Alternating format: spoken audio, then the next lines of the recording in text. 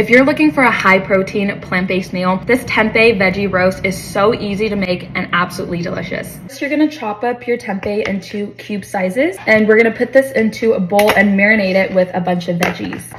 Zucchini, red onion, red bell peppers. Season this with salt. I'm just gonna add a really big heaping tablespoon of chimichurri sauce. I'm also gonna add a little bit more of extra virgin olive oil.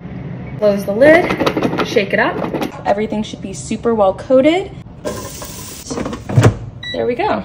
Look how crispy that looks. I'm gonna put a little bit of this vegan creamy dill dressing from Trader Joe's on top. Mmm.